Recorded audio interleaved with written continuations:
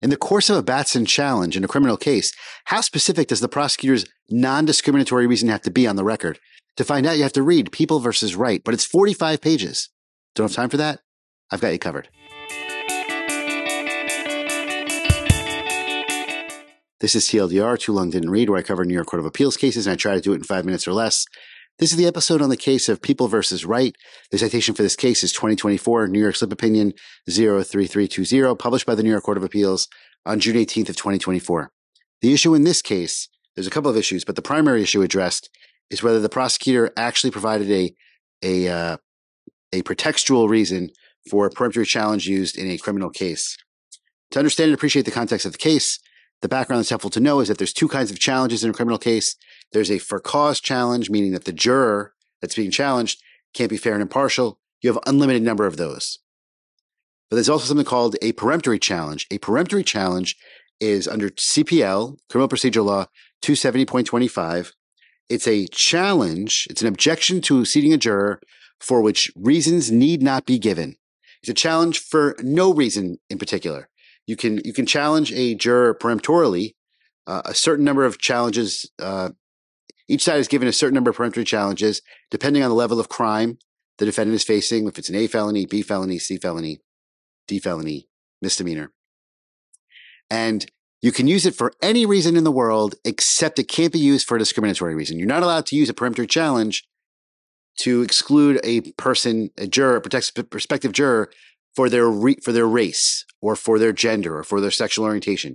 You can't use a peremptory challenge in a discriminatory way. And the way that the case law has developed a test to try to prevent discriminatory uses of peremptory challenges, it's called the Batson test. There's 3 parts to it.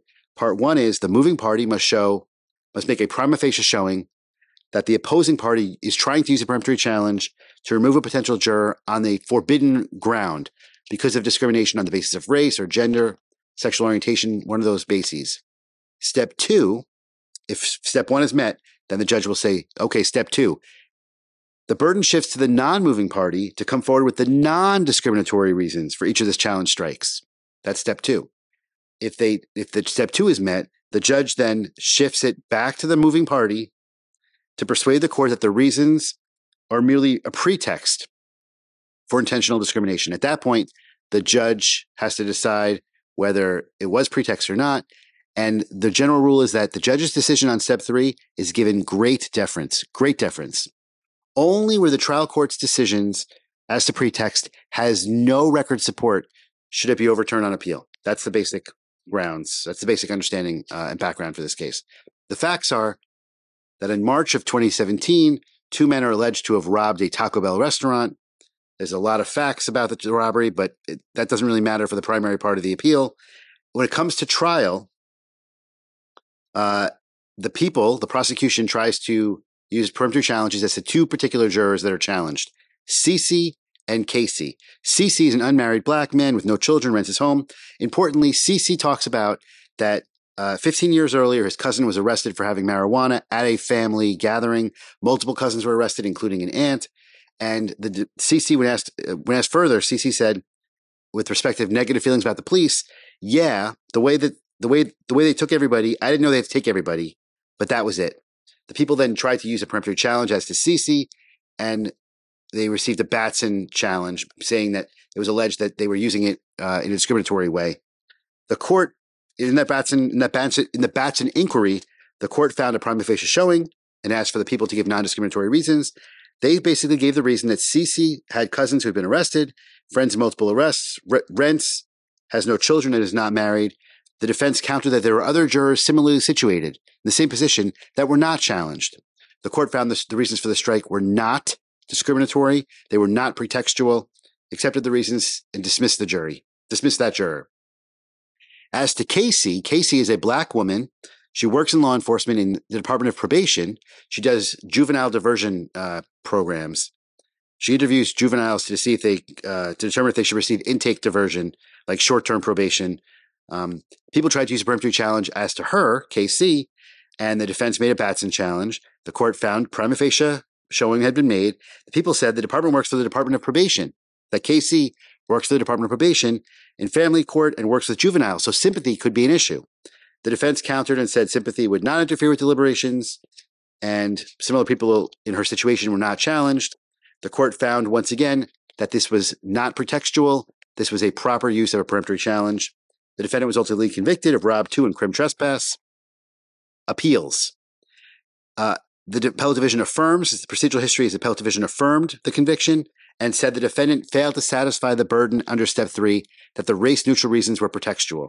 It goes to the Court of Appeals here, and the big fight here between the majority and the dissent, this goes to a 4-3 majority and dissent. The majority says, the only thing we have to look at here is whether there's record support for what the judge decided.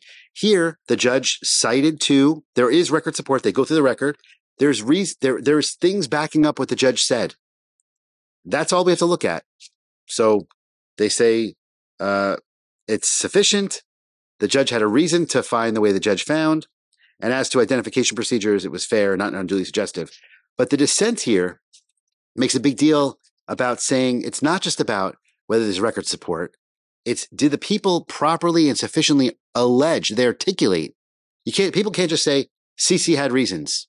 And if there's record support, that's sufficient. The dissent says the people have to make a record specifically of what those reasons are. They have to make a specific factual showing in their step 2 to articulate what the reasons are that are non-discriminatory reasons. And if there's record support for that, then it's sufficient. To simply say, well, works for the Department of Probation and not specifically cite to them, dissent says it's bad, the majority says it's good. So once again, the overall ruling here from the majority is they are according the judges in Batson decisions great deference, and the only role of an appellate court here should be to see if there's record support for that decision, and there was here. That's the case of People versus Wright. Have a good day.